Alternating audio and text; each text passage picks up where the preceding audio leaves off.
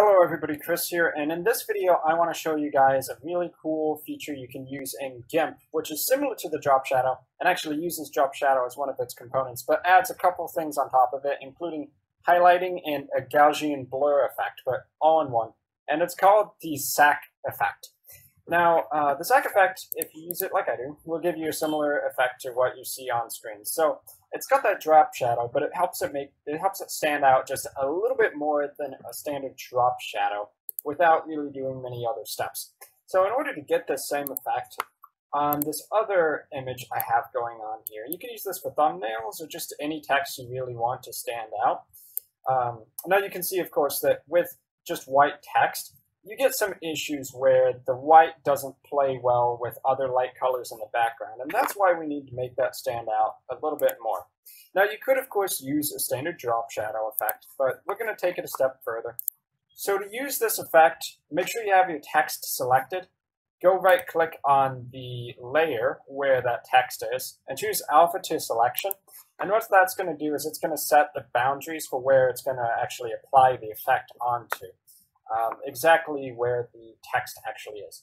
So in the filters menu, we go down to light and shadow, and then the Xach effect is right under drop shadow and perspective. When we open that up, you see that there's a couple more menus here. By default, the drop shadow blur radius is more like a 5, and the highlight opacity is more like a 66, and that's out of 255, so it's actually not 66%, but more 66 out of 255. You can bump that up if you need. But the main thing you're going to want is probably a higher drop shadow blur radius. That's the single setting, which will give you the most dramatic changes. Basically, there'll be more dark shadow on the background. If you want it to not be so overwhelming, you can also decrease this, of course. But I'm just going to use the settings I have here at the moment, and we'll apply it. You can see here just after a couple seconds, the text stands out so much more than it did before. And we can actually go back, and if we want, we could even increase the size of this. By the way, the font is called Big Noodle Titling if you want to use it. I've been finding it really good for thumbnails lately, and we can bump that up to, like, let's just say 300.